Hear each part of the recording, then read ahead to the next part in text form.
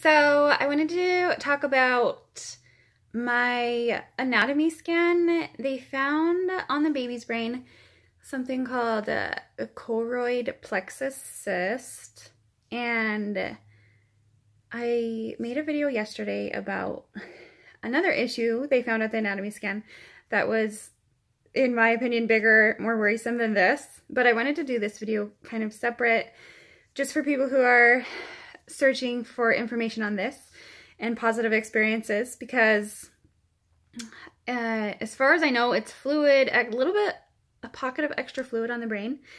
And I had a follow-up ultrasound 2 weeks later because they couldn't get pictures of the baby's heart because she was moving or not moving, not in the right position.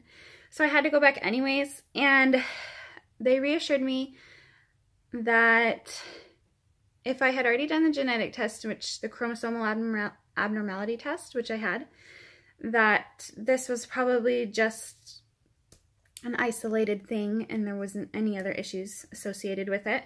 And when I went back in 2 weeks, it had almost disappeared. So that was really good news to hear. And they said most of them always resolve themselves before delivery. So I just wanted to put that out there as good news for any of you ladies that have received that news on their ultrasound.